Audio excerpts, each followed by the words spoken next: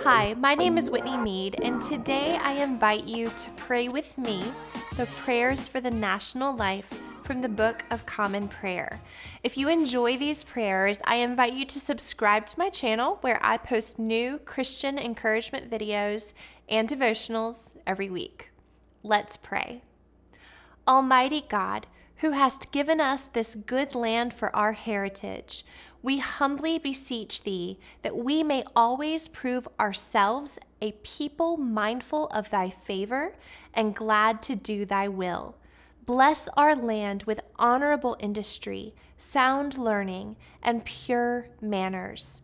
Save us from violence, discord, and confusion, from pride and arrogance, and from every evil way. Defend our liberties, and fashion into one united people the multitudes brought hither out of many kindreds and tongues. Endue with the spirit of wisdom those to whom in thy name we entrust the authority of government, that there may be justice and peace at home, and that through obedience to thy law we may show forth thy praise among the nations of the earth. In the time of prosperity, fill our hearts with thankfulness, and in the day of trouble, suffer not our trust in thee to fail. All which we ask through Jesus Christ our Lord. Amen.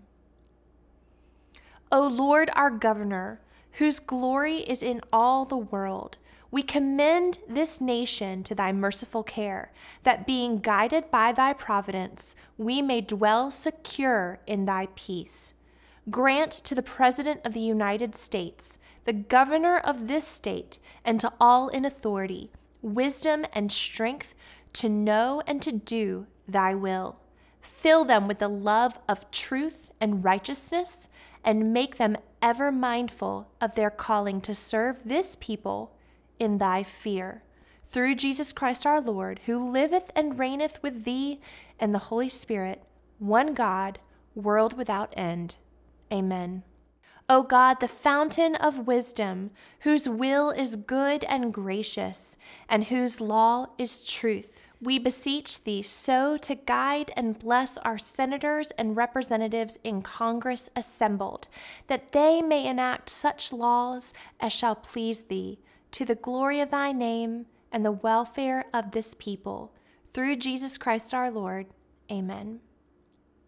Almighty God, who sittest in the throne judging right, we humbly beseech thee to bless the courts of justice and the magistrates in all this land, and give unto them the spirit of wisdom and understanding, that they may discern the truth and impartially administer the law in the fear of thee alone, through him who shall come to be our judge, thy Son, our Savior, Jesus Christ.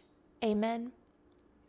O Lord, our governor, bless the leaders of our land, that we may be a people at peace among ourselves and a blessing to other nations of the earth.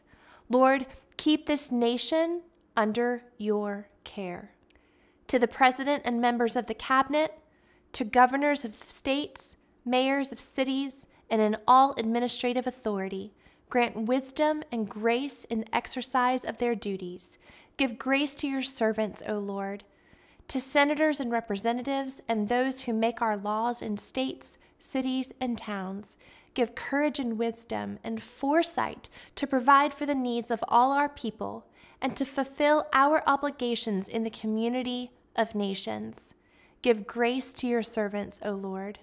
To the judges and officers of our courts, give understanding and integrity, that human rights may be safeguarded and justice served.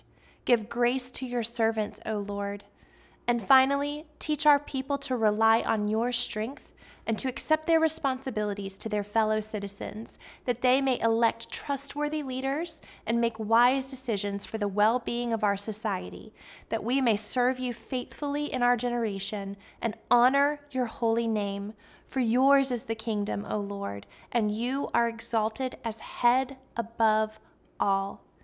Amen.